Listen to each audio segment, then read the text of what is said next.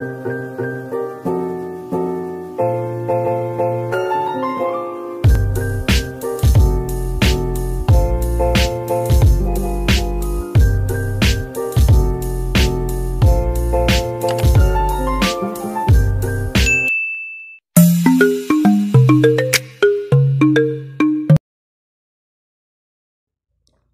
of the toughest things about learning English is that words don't always sound as you would expect them to. This is because English is a combination of so many other languages. English learners from all over the world face different challenges with pronunciation because of interference from their first language.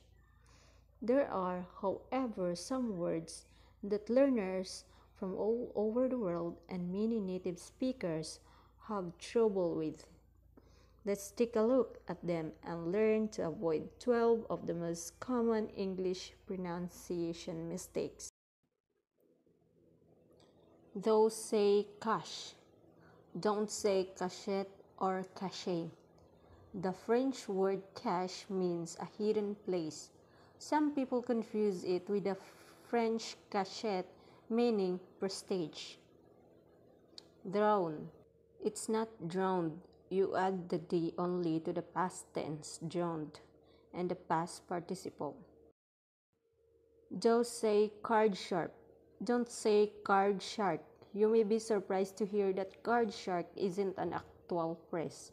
Its mispronunciation from card sharp over the years, however, has led to card shark being more popular in America than the original phrase. The next word is pronunciation. The final common mistake is with the word pronunciation itself. Many people get confused with the sounds of the verb form pronounce and say pronunciation for the noun form. This is incorrect.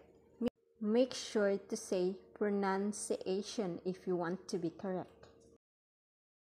Don't say cacophony. Don't say cacophony. There is no greater cacophony to the ears than to hear the vowel switch in the pronunciation of this word. Cacophony. Candidate. Don't say candidate.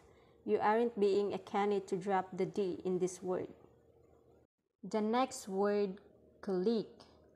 This word only has 2 syllables. Make sure not to pronounce the U-E on the end. When it's a plural, the S makes a Z sounds like clouds.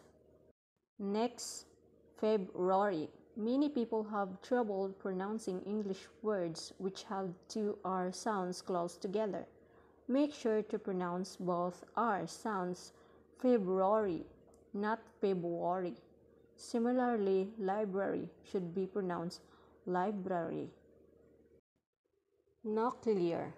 Again, this is word where people often get confused about the order of the sounds and pronounce it nuclear. Remember to get the sounds in the correct order and pronounce it nuclear. Don't say dilate. Don't say dialect.